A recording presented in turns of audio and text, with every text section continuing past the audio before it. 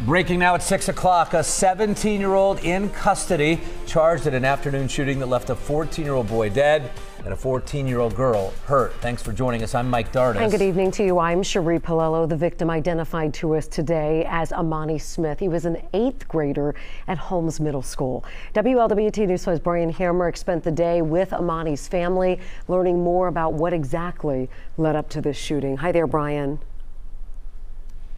Yeah, Cherie, well, the parents tell us this 14-year-old victim who was shot and killed wasn't even the target. They believe it was his older brother. Now I want to show you what's happening out here. This is a scene where this all happened. A group's gathered out here, a family and friends, for a vigil. In fact, they're going to have a balloon launch here in just a few minutes. You can see all the people lined up out here. This is right at DeCourcy at 39th. Now, there's a memorial that's grown throughout the day as well. And so is a line of people in disbelief. Among the memorials where a 14-year-old was shot to death, the rain poured, along with the tears. Family and friends of the victim stood there, soaked in sorrow. He's such a good boy, and I had to see him laying there like that. Amber Smith and Buddy Walton. He's gonna be truly missed. My boy is gonna be missed.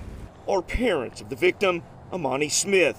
He just turned 14 this month. Amani was a good kid. Amani was a funny, happy spirit kid. They robbed us. They robbed us of somebody very special. He was so special. Amani was gunned down as he walked with several other teens along DeCourcy near 39th. His girlfriend, also 14, shot too, hit in the leg. Amani's parents tell us he wasn't the real target. It was his brother. The parents claimed the assassin and other suspects couldn't find the brother. They found the next family member, Amani, and opened fire.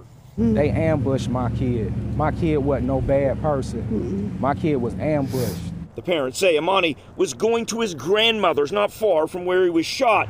He got a call from his brother warning him to be aware when he was attacked. He was on his phone with his older brother.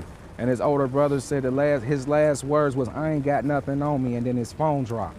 He's not a bad kid. He was just in the wrong place at the wrong time. And as the drizzle continued, the family held on to each other in a torrent of pain. Yeah, and a lot of those same family members who had been out here earlier today are out here again this evening preparing for this balloon launch as we see them all gathered here very close to the exact spot where Amani was gunned down here. Now, so far, just one suspect in custody. That's a 17-year-old police are not naming because of his age, but witnesses indicate there were others involved, so there could be more arrests as we watch this balloon launch about to go off here. Reporting live, Brian Hamrick, WLWT News 5. Brian, I know you talked with the family. Do the parents know what this argument or disagreement was even about?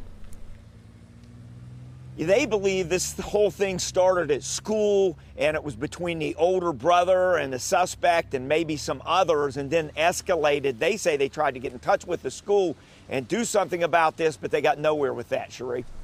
Brian Hamrick reporting live for us tonight. Brian, thanks so much.